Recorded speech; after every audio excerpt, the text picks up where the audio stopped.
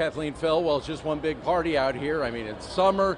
You got opening day at Del Mar, gorgeous weather. You can't really beat that. And even though ticket sales once again this year were somewhat limited, hasn't taken anything away from the atmosphere.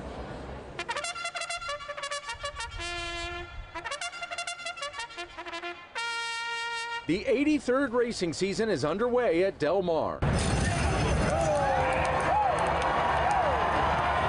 From the horses to the hats, opening day is always a winner at Del Mar. Yeah, first time out here, came out for work and meets a couple of amigos. Yeah, pretty cool day so far. I got about 48 bucks on the one with 4 legs. That's my bet.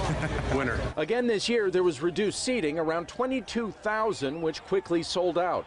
Del Mar Racetrack CEO Joe Harper says fans enjoyed the extra space last year, so they stuck with it. Those opening days where you have 40,000 people in here, you couldn't move, you know. And I think I was making the fire marshal nervous more than I was. So this was a good, comfortable number. For some fans, it's a first-time experience. Adrian and Nikki Cornist made the trip from Las Vegas. Every aspect of Del Mar is beautiful. It's right by the ocean. You get the ocean breeze. It's, everybody with the hats, all the ladies and the men looking fabulous. I mean, what can you do? For others, it's a long-time tradition. El Cajon resident Tom Loveday meets his buddies at the track. He says he hasn't missed an opening day since 1980. When we got here, we were just regular. I was a Marine, Jeff was a construction worker.